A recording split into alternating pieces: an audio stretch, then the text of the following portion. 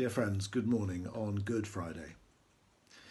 Today we are hearing Jesus' fifth and sixth words that he spoke from the cross, both of which are recorded by John in chapter 19, verses 28 to 30. Later, knowing that all was now completed, and so that the scripture would be fulfilled, Jesus said, "I am thirsty." A jar of wine vinegar was there, so they soaked a sponge in it, put the sponge on the stalk of a hyssop plant, and lifted it to Jesus' lips. When he had received the drink, Jesus said, "It is finished." With that he bowed his head and gave up his spirit.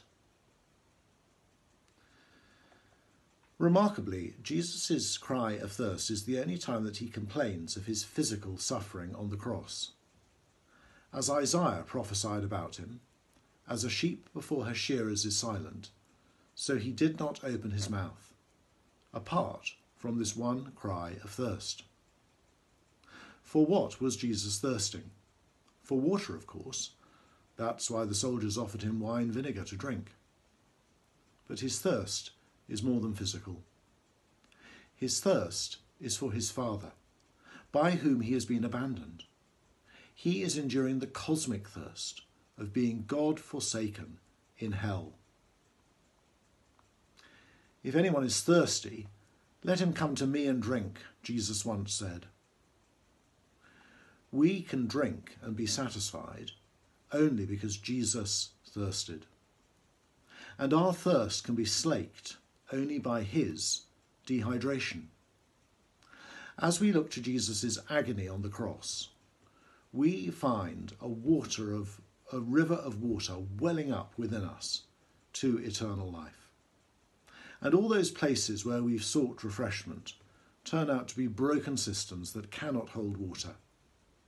Our achievements, our families, our relationships, our church, our house, our garden, our possessions, our finances, our holidays, our interests, our Christian disciplines, even our holiness.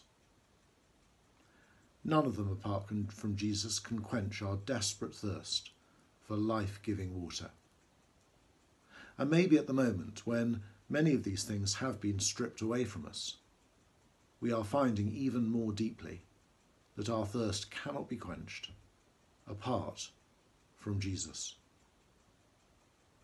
Like the woman at the well, we cry out, "Sir, give me this water, so I won't have to keep on coming here to draw water."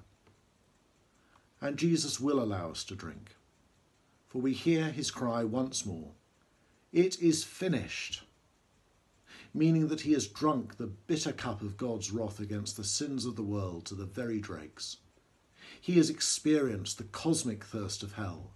He has paid the price in full, so that we may now sit down and drink and be satisfied at last.